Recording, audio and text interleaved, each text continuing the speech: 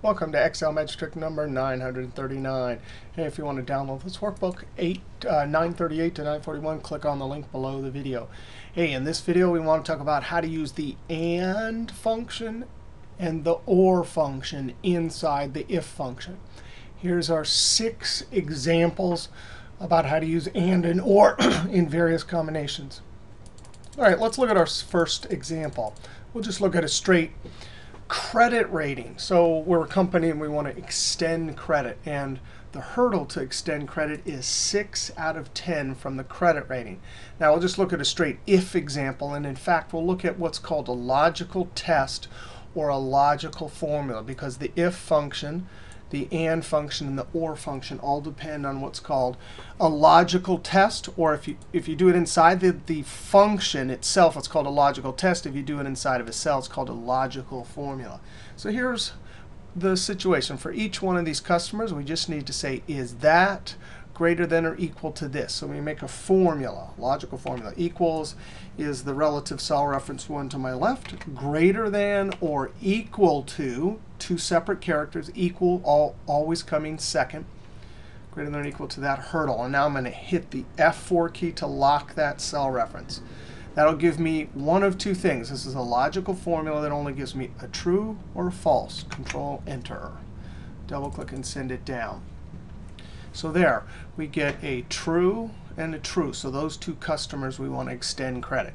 Now, in the if, we're going to call it not a logical formula, but a logical test. And the beautiful thing about the AND, OR, and the if is they have these logical tests, and they can only come out true or false. So I'm going to say two cells to my left, greater than or equal to the hurdle, F4 to lock it. Logical test, comma, the value if true, I'm going to put in double quotes, and double quotes. So anytime you put text in a form, you put it in double quotes. So when this comes out true, that's what's going to be in the cell. Otherwise, we're going to put in double quotes or whatever you want. I put no credit.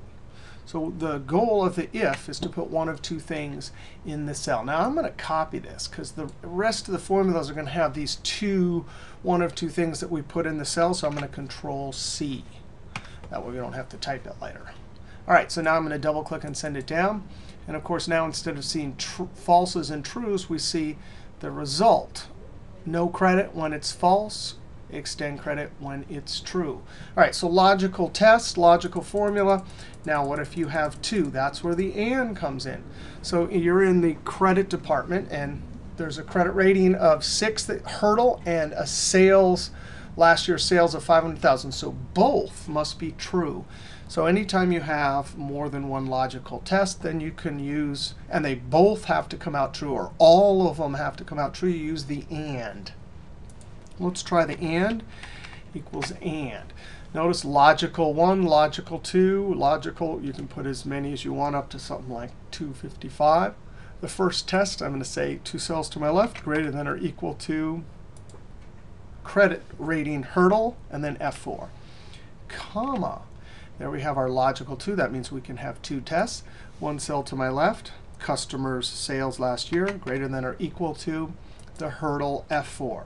Now, the thing about the AND, we only have two logical tests, but however many you have, they all have to come out true in order for the AND to deliver a true.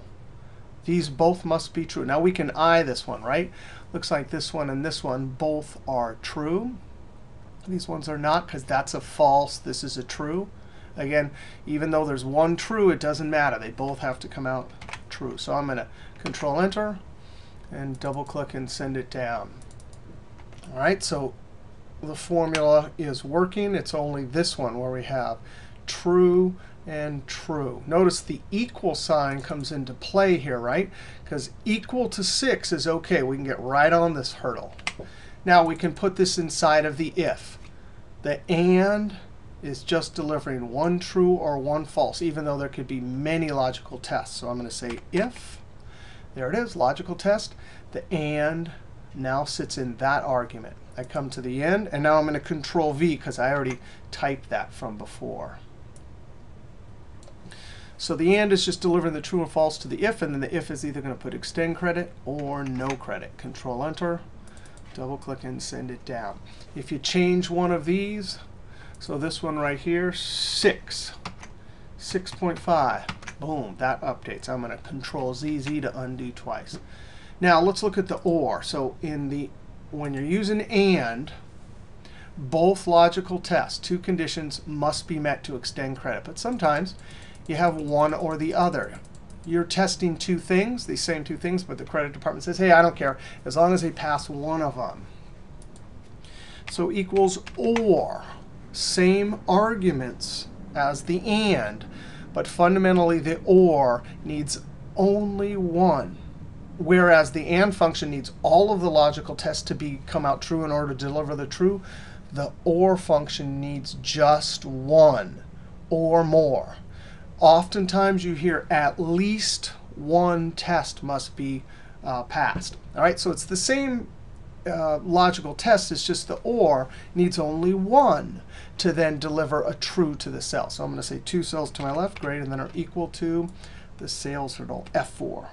Second logical test, one cell to my left, the sales for last year greater than or equal to the hurdle for the sales, F4. By the way, I put these equals in sometimes. In our next example, we'll see when they're not there. This just means that if you're exactly on 500,000, you still get extended credit. All right, so the or, Control Enter, double click and send it down. It failed here, but because it got a true here, or delivered a true. Failed here, passed here.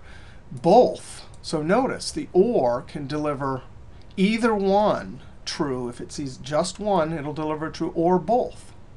Right? That's why at least one, the smallest it can be in order for or to deliver a true, is one logical test passed. And you can see here this one passed, but not this one. In this case, both failed, so it delivers a false. All right, so now we use the or inside the logical test for the if. There we go. And then Control V. Remember the if function, if I click right here, I can see value if true. And then I click in this third argument, value if false. Control Enter, double click and send it down. Now, what about our next example? What if you had a credit rating department that had 3 tests and all 3 of them had to be true? Now, here's our test. The credit rating in the business, the credit department says credit rating 1 has to be greater than or equal to 6. Sales last year have to be greater than 500,000. And the credit rating 2, that's this one right here, has to be greater than 2.5. So if it's exactly 2.5, not extending credit. And all 3 of these, 1, 2, 3, have to come out true in order for us to extend credit. We're going to use the and, because all of them have to come out true. So I'm going to say credit rating 1, relative cell reference 3 cells to my left, when that's greater than or equal to my hurdle, F4, comma. Credit rating 2, 2 cells to my left, greater than this hurdle right here, F4 to lock it. Right? So that's logical test 2, comma, logical test 3, our sales, relative cell reference 1 to our left, when that's greater than or equal to the hurdle. Now, when do you use equal signs, when do you don't? It's usually all by contract, right? Someone just got to listen carefully. If they say greater than, there's no equal sign. If they say greater than or equal to, then use the equal sign. All right, so logical 3, all 3 must come out true in order for and to deliver a true. Control Enter, double click and send it down. Now, oops, I think I made a mistake here. Look, if I put this last cell in edit mode, boom, right there, I forgot to lock that orange one. So I'm going to escape, click in this formula right here, click in the middle of B59. That's the sales hurdle, and F4. All right, so now Control Enter. That needed to be locked. Double click and send it down. Anytime you copy a formula down a column, you always go to the last one and check, right? So those are all locked. Those are not. All right, now we can simply take this and, which is looking at 3 tests. If they all come out, we want words in the cell, not true or false. So we say if. That and will just sit in the logical test. And I come to the n control v. Value if true, value if false. Control enter, and then double click and send it down. All right, so those are 3 conditions that have to be met. Now let's look at another example. Now, in this example here, we want to see how to use the and or function to do what's called a non-logical test. Now this is the same example we just did. Here's our credit department. Here's our 3 tests. All 3 have to be passed. But we did our example where we did our extend and not extend. But in this example, I want to find out when there's a customer that has no tests passed, right? So we could it, right? Not passed, not passed, passed. All right, so there was 1. So he passed, this customer passed at least 1. And you go through and, this one didn't pass, no pass, no pass. So I don't want to have to do it by hand. Now, what has to be true for all 3 to have failed? False, false, false. So we need 3 falses. Now we can't use the and function because the and will deliver a true if they're all true, or a false if just one of them. So we're going to have to use the or function here. False, false, false. Well, what does or deliver when all the tests are false? It's a false, right? Because it didn't find any. So let's start with that, and then we'll see a clever way to convert it to a true. So I'm going to say equals or, and I'm going to run my same logical tests. Credit rating 1 greater than or equal to our hurdle, F4. Credit rating 2 greater than hurdle, F4. And then sales greater than or equal to the hurdle, F4. All right, so the or. If it finds just 1, it's going to say true. When it sees all 3 are false, it'll deliver a false. All right, so they all came out because all of them have at least 1, right, except for this one. No problem. There's a function built into Excel that specifically converts false to true and true to false, which is what we want here. Our affirmation that no tests have been passed is when or delivers a false. So we come up here, and notice this is a logical function. The or, the and is a logical function. Even the if is a logical function. And notice they have logical tests. But check this out. There's a function called not. And notice the argument here. All it says is, please give me a logical. That means no logical test, just a true or a false. Now, actually, it's fine if you put a logical test here. But this is expecting a true or false. And that's what the or delivers. And not converts a false to true and a true to false, which is exactly what we need here. So ready? Control enter. Double click and send it down. So now it says true when none of them are passed. Now you could amend this further by putting an if here, right? So if, and then that whole thing is sitting inside the logical test, right? And if that comes out true, so I'm going to put something like no tests passed. Otherwise, and you could put whatever you want here, I'm just going to put double quote to show a blank. So Control enter, double click and send it down. So that's called a none construction when you have a not and or. All right, our last example is how to use the if and when you have a little bit more complicated logical construction. Now I'm going to change this zoom maybe down to 135 or something like that.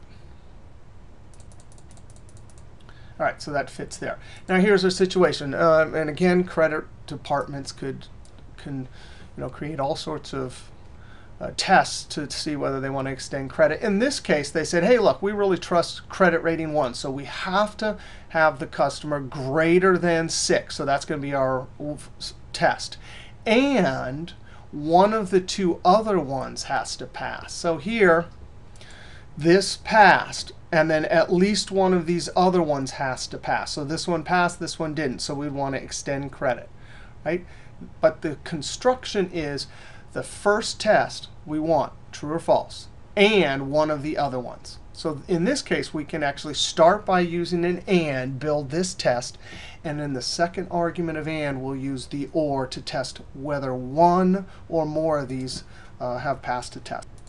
Equals and we'll do our first credit rating. We have to have this one passed. So greater than or equal to the hurdle F4. That's logical test number 1. Logical test number 2 is an either or. So directly inside the logical 2, we put an or. And we say, hey, we don't care which one, just one of the remaining.